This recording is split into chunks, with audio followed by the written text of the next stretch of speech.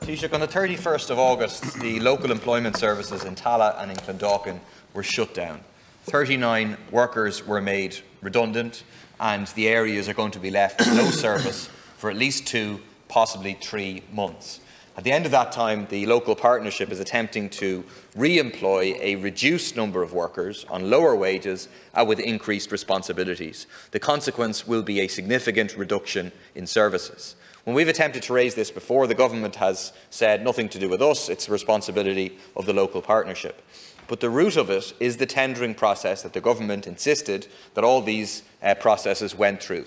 It effectively encouraged a race to the bottom in terms of services, with competition with for-profit providers. Will you instruct the partnership to re-employ all of the workers on existing terms and conditions, and will you provide the funding to enable them to do so? Deputy Murphy raised the issue of the local employment services in Tallaght and Clondalkin being shut down for 3 months and then being restored, but in a different organised way. You're saying a slimmed down version.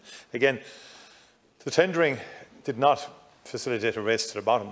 We do need efficiencies as well. We do need people to, have good models. They won the contract, from what you're saying, and it was not the Minister's intention that those who won contracts would lay people off.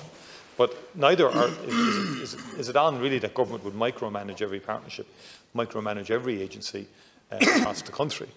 Government is a balance between delegation of its authority, as agreed by this Oireachtas, and then at a macro level, then dealing with issues that are more appropriate to the executive. So I note a lot from your side of the House calls on through the chair, calls on the Taoiseach of the day, the government of the day, to keep directing, keep instructing, keep dictating basically to people.